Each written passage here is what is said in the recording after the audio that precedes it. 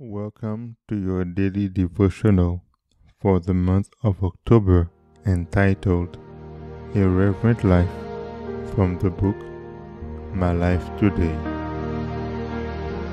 October 4th. Reverence for God. Reverence in my life. God is greatly to be feared in the assembly of the saints, and to be had in reverence of all them that are about him. Psalm 89, verse 7. Another precious grace that should be carefully cherished is reverence. True reverence for God is inspired by a sense of His infinite greatness and a realization of His presence. With this sense of the unseen, the heart of every child should be deeply impressed. The hour and place of prayer and the services of public worship the child should be taught to regard as sacred because God is there.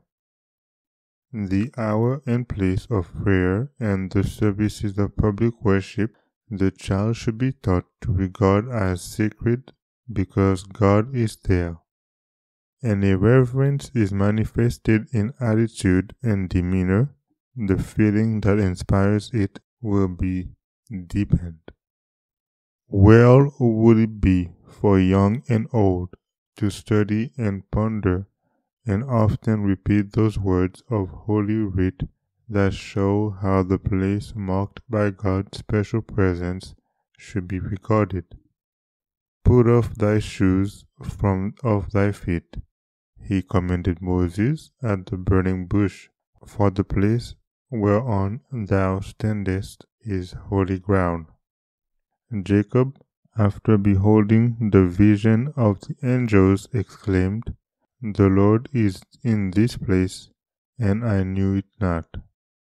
Humility and reverence should characterize the deportment of all who come into the presence of God. In the name of Jesus, we may come before Him with confidence, but we must not approach Him with the boldness of presumption as though He were on a level with ourselves. There are those who address the great and all-powerful and holy God who dwelleth in light unapproachable as they would address an equal or even an inferior.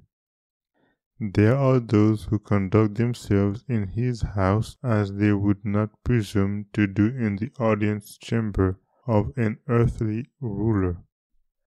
These should remember that they are in His sight, whom seraphim above, before whom angels veil their faces. God is greatly to be reverenced.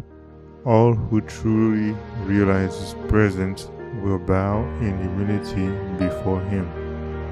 A Reverent Life, October 4th.